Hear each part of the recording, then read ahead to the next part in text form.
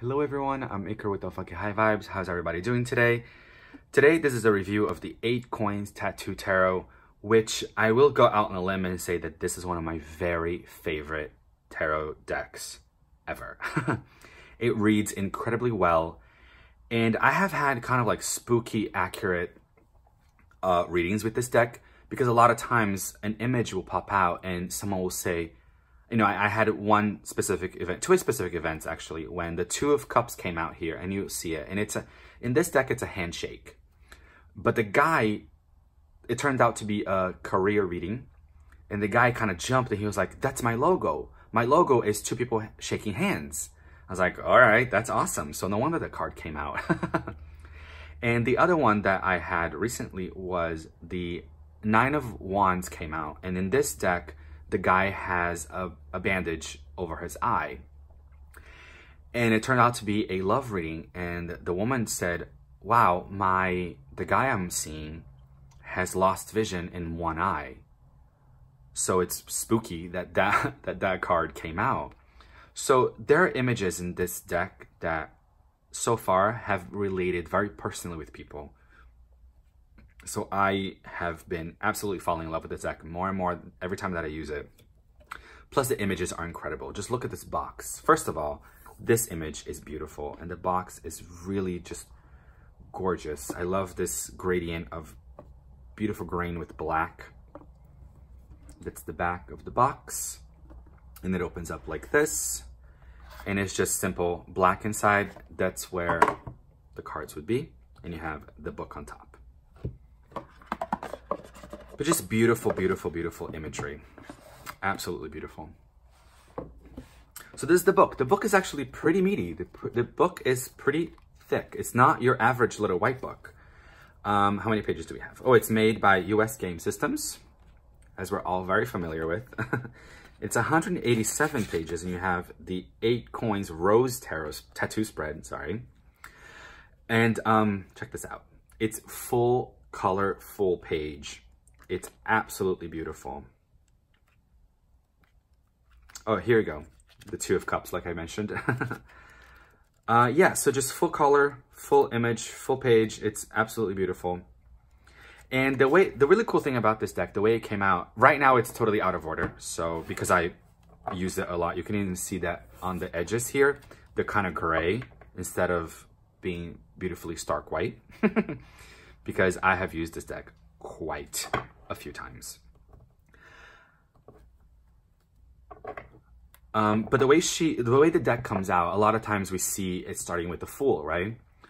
Or sometimes it's out with the Magus as the first one, and the Fool will be the last. But the way she comes out is by drawing, by when she started. But I'll show you in a second. So, like I said, they're out of order, so we're going with the Lovers. But very low here, she has drawing number 53. So this is the number 53 that she drew. This will be the King of Wands, and it's drawing number 12. That doesn't matter really when you're reading, because the order is what the order is of the tarot. But it's just the order which she drew them in. Because as you can see, you'll notice that it becomes more elegant and more evolved. Right? You can kind of see it from the King of Wands how it has a bit of a, especially with the blue here, it has a bit of a colored pencil style to it, whereas the Lovers is much more elegant. You know, the gradients are really there. It's just much more beautiful, much more thought out, I believe. So then you have the King of Wands. Look at this star. This star is beautiful, but pay attention to this star. I'm actually going to leave it on the side because there are about 4 cards in here that are duplicates. I left them in because I found that, so I see the 2 stars a little bit different, right? That's up to you. You can keep them in or you don't have to. For example, this one was drawing number 3. So it was the 3rd drawing she ever did for this deck. But I'm going to leave it out so you guys so we can compare later. This is 7 of Pentacles, which coming out of the hand, I think it's a beautiful description of this specific card. 3 of Wands. This Fool is just gorgeous. This is 10 of Wands. The Empress, drawing number 5. the Sun, Knight of Swords. I love this Two of Pentacles. It's so beautiful and elegant, but it has so much to do with balancing, right? A balancing act. She looks like a circus acrobat. It's just really cool. The Two of Cups. Now, this is really cool because there's not a person here, but it's a King of Cups. But there's so much emotion. There's so much that draws you into this card. I love it. I don't know. It's just really a clever idea not to put a person in it. The Page of Swords. I love the little beavers as the Three of Pentacles. That's so cool. The Tower. This King of Pentacles is just beautiful. Two of Swords. It's very Rider-Waite-Smith based. Nine of Pentacles.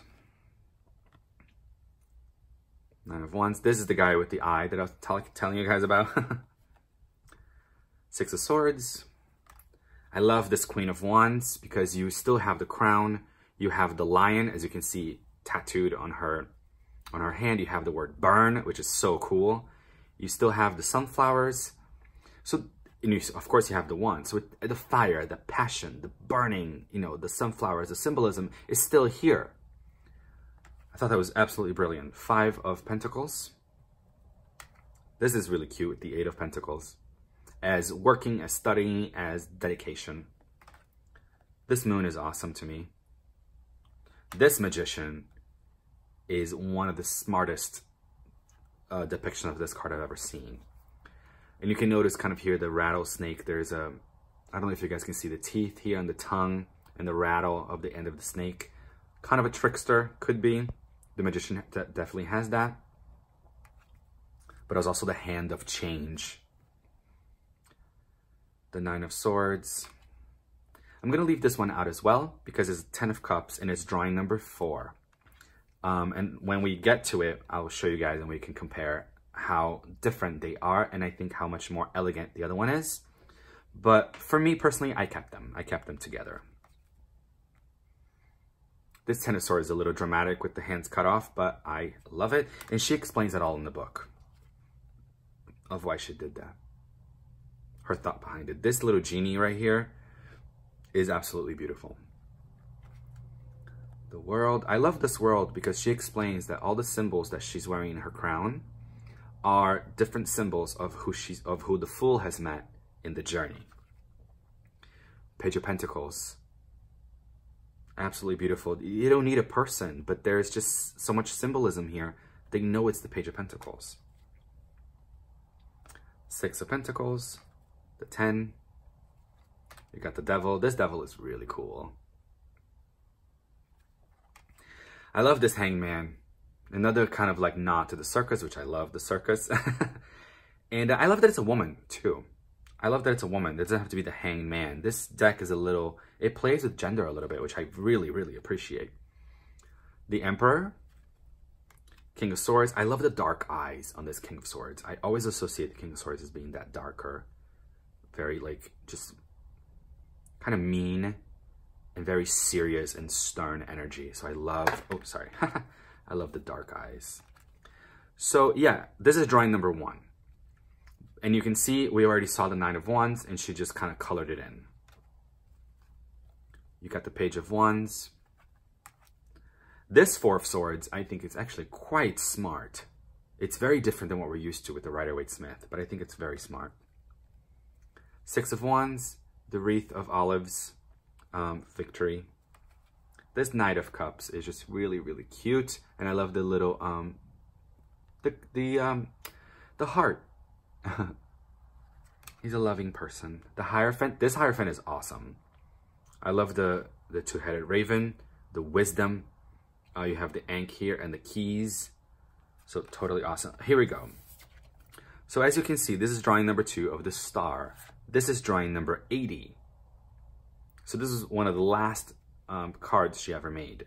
So do you see the difference? Do you see how it becomes much more elegant than this one? This one has more of a, like I said, a crayon kind of colored pencil look, But then this one is just much more sophisticated. There's a sophistication level that kind of raises as she keeps drawing them. But I don't know, I keep them both. But of course, as you get this deck, it's totally up to you. The Page of Cups. I love that it's a koi fish. 5 of Cups. This is Temperance, which I think is awesome. The 4 of Wands. Sometimes it's called the marriage card, but I love it because it looks like a centerpiece. You have your Queen of Cups. The Wheel of Fortune. The Chariots, and you have just a little nod to the horse here. This death card is awesome, and you still have the Rose. 8 of Cups, and this Knight of Wands is a woman, which again, like I said, it plays the gender a little bit, and I think it's so awesome. And she looks just badass. 6 of Cups. This Ace of Cups is so beautiful, and this 8 of Wands is absolutely incredible. I love this mandala effect, the way it talks about expansion and forward movement. It doesn't lose the meaning of the card, but it's so much more beautiful. You got your 5 of Wands. This Strength card is absolutely gorgeous. How she's conquered the beast with peace. How she's got her hands in prayer. And now she's wearing her fear. She's not afraid of it anymore. 9 of Cups. You got your 2 of Wands. And you have your 3 of Cups too that I'm going to leave out. I think we're already past it. I don't think so, actually. Let's move on. Okay, here we go. So, 10 of Cups. Here we have the first 10 of Cups, which is drawing number 4. Then you have this other 10 of Cups, which is drawing number 82. So do you see the difference? Of course you do. So this one, you have just 2 hands holding. Her tattoos say love and roses. He's also having flowers on his arms. You have the rainbow. You have the 10 cups. You have all the symbols that are here. But it's just much more like tattoo inspired and kind of fits this deck, but much more than this one. And then right after you have the 3 of Cups. So this one is the more familiar version of what we know. This is drawing number 2. And it's the 3 women cheering, as we know as the 3 of Cups to be. But then this 3 of Cups, there is such an elegance to it, a sophistication. It's 3 teacups. It's like the end of a really beautiful tea party where you got together with your friends and you just talked it out. You know, you drank some tea, you maybe pour some tears, and you just had this really beautiful friendship. So I love that. I love this relationship with these two. So the Queen of Pentacles, 7 of Wands. I love this one. Queen of Swords. This one's really cool. It's like this fog, and she is the sword just cutting through the fog, cutting through the bullshit. You have the Hermit. The Ace of Pentacles, our cover art. 3 of Swords. Absolutely beautiful on this one. The Justice. 4 of Cups. Judgment. Ace of Wands. 5 of Swords. The High Priestess. Knight of Pentacles.